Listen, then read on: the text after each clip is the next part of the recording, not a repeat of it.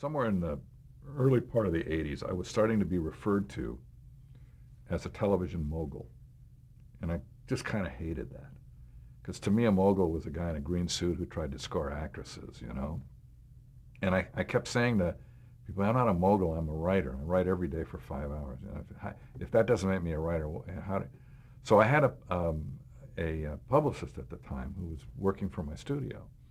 And we were right in the midst of trying to come up with a logo for the studio, a new logo for the studio. And she said, well, how about we do something with you at the typewriter?